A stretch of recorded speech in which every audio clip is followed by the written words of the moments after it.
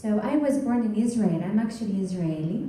I was born in Rishon LeZion to a very modest family. Actually, poor family, I must say. My father didn't have a job, and we were all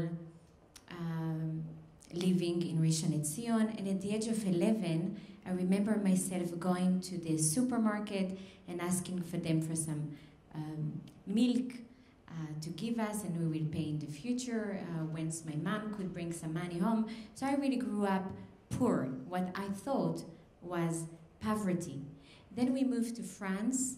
My parents bought a pizzeria, and I always wanted to do something good and help others.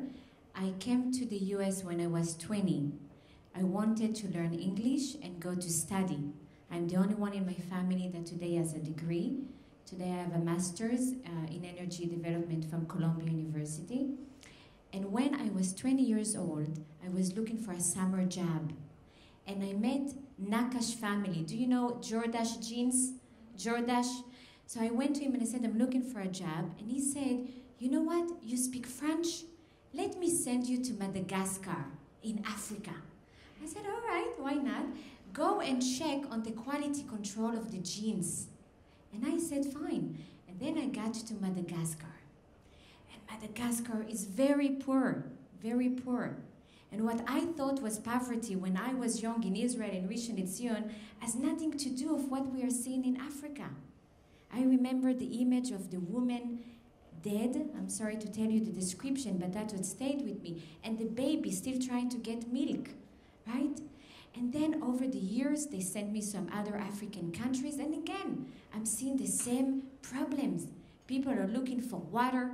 People don't have food. People don't have access to electricity, vaccines, medicines. And I wanted to try and help. It took me a little bit to understand that really what is missing in Africa is energy. Because without energy, there's no electricity. Once you leave the airport, how many of you have been to Africa? Let me see. All right, so you've been, or some of you. So you know that once you leave the airport, there's no access to energy. And yet, although they have water beneath their feet, there is no energy to pump it. So I remembered when I was younger that I seen solar panels on top of every building in Israel. And I was a student 6 years ago, and I said, you know what? Probably Israel has the technology to help. I came to Israel, met with some Israeli companies, and went to Africa. The first, I've installed solar panels on a medical clinic 6 years ago. We gave them light, refrigeration, and then we continued one more village, another village, another village. Today we have helped to 78 villages in Africa, all with Israeli technologies. And I'm going to show you a little bit more about how we are operating on the ground. I'm going to need help to go back to the first slides so that we can do that. So, Organization Innovation Africa, really the man is only bringing what Israel has the best in Israel, just to take the technology and to share it in the villages. Because Israel has the technology and the know-how, and that's what we're looking to do. The organization is an American organization. I founded it in New York. It's still in New York. It's a 501c3. I live in Israel now because I came with my husband, and we have 3 babies, and we live in Israel. But everything is operating from the US. We were very lucky that we are now part of the United Nations, and we have received the Innovation Award from the United Nations for Israeli technologies. So it's good to be recognized by the UN. But most of the donations coming from the US, we are bringing the donation to Israel. We are buying the technology from here, and then we are sending them to the villages. 78 projects, 5 countries, and we are now working. Next week, I'm going to Congo, the poorest country in the world, and we are going to be starting and helping in the Congo. I've never seen anything like it. Unfortunately, there is a lot that needs to be done there. Here's a quick list of all of the villages that we have helped in Uganda, in Tanzania, Malawi. As you can see, as a conservative number, we helped about 660,000 people. Here, I only took in consideration the students, the schools, the orphanages, the people in the village. So, energy. Energy is really what I found to be the problem 15 years ago when I first went to Africa. And as you can see, even today, 54 countries, very few people have never seen a light bulb. Yeah? And I truly believe that without access to energy, it's very hard to have any kind of development. And I think the movie show it to you. So we are only going to villages where no one is going to. If there is no drought, if it's not far, we are not there. We are going to places where they've never seen white people before, and we're trying to help as much as we can.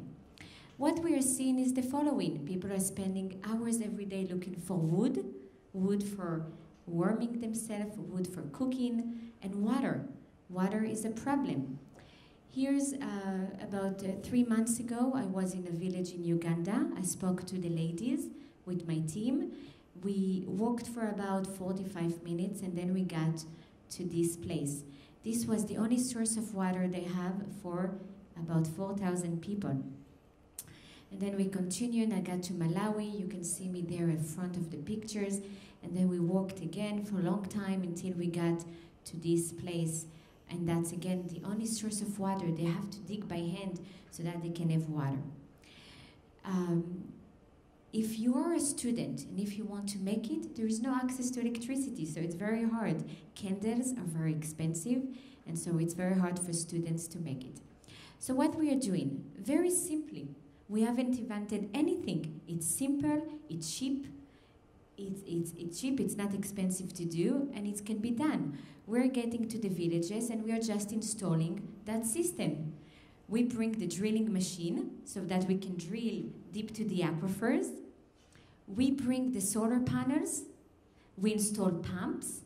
So the energy from the solar panels is helping to make work the solar pump. The water is then pumped to the water tank, and from there it goes to water stations. As you've seen in the movie, we're able to pump about 20,000 liters of water and give it to a village of about 4,000 people.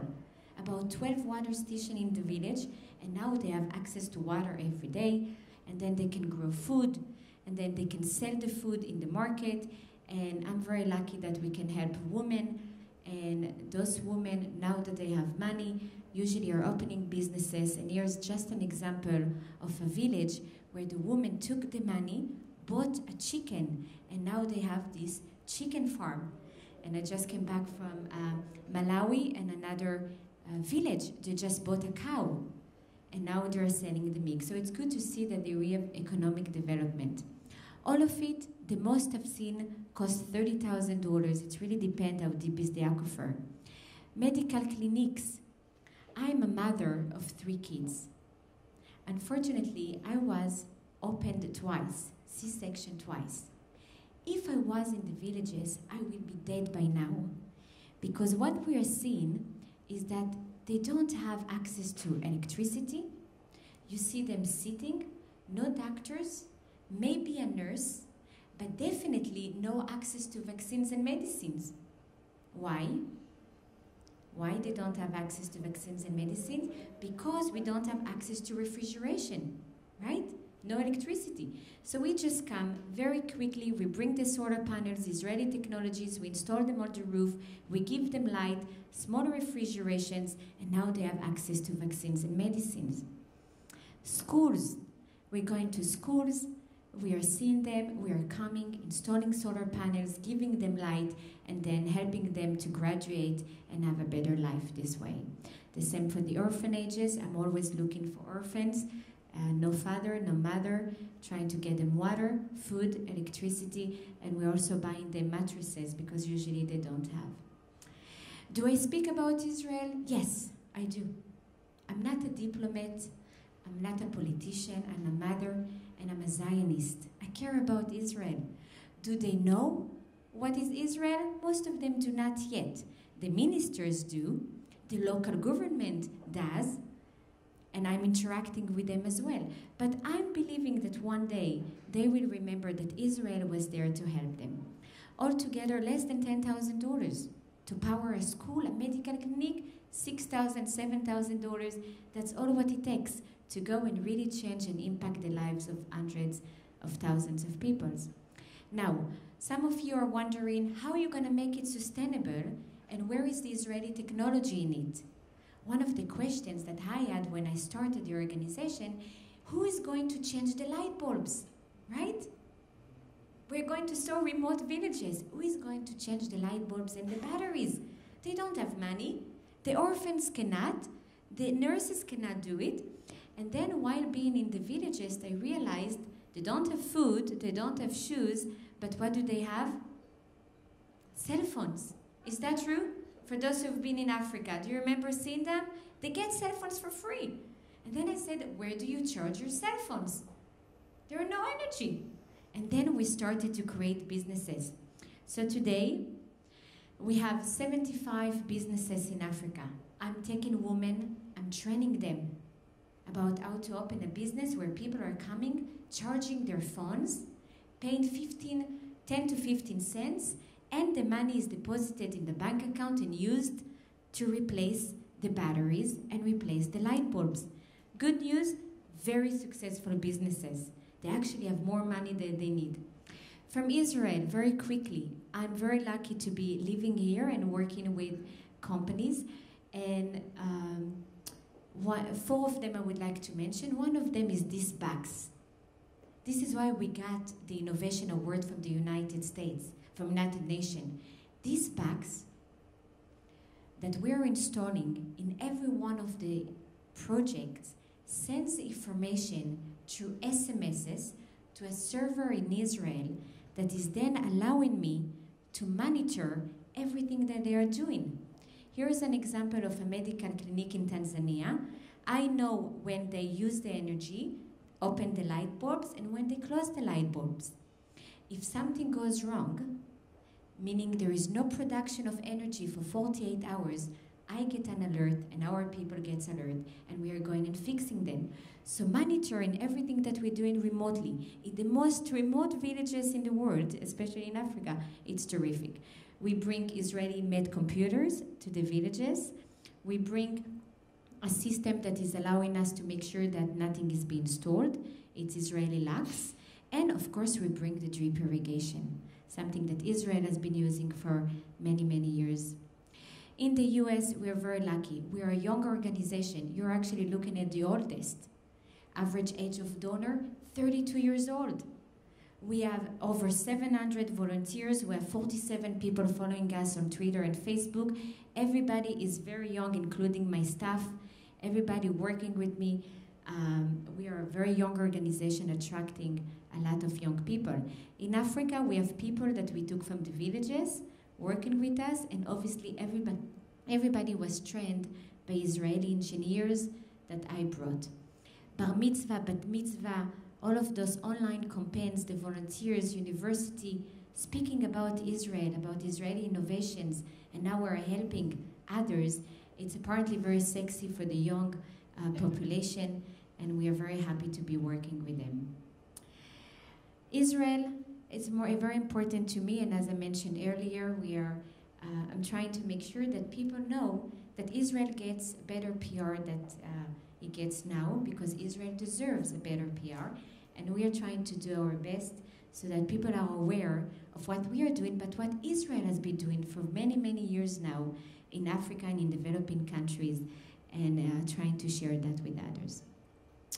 This is it. My time is off, so thank you for listening. And if you have more questions, I will be here to answer. Thank you, Zach.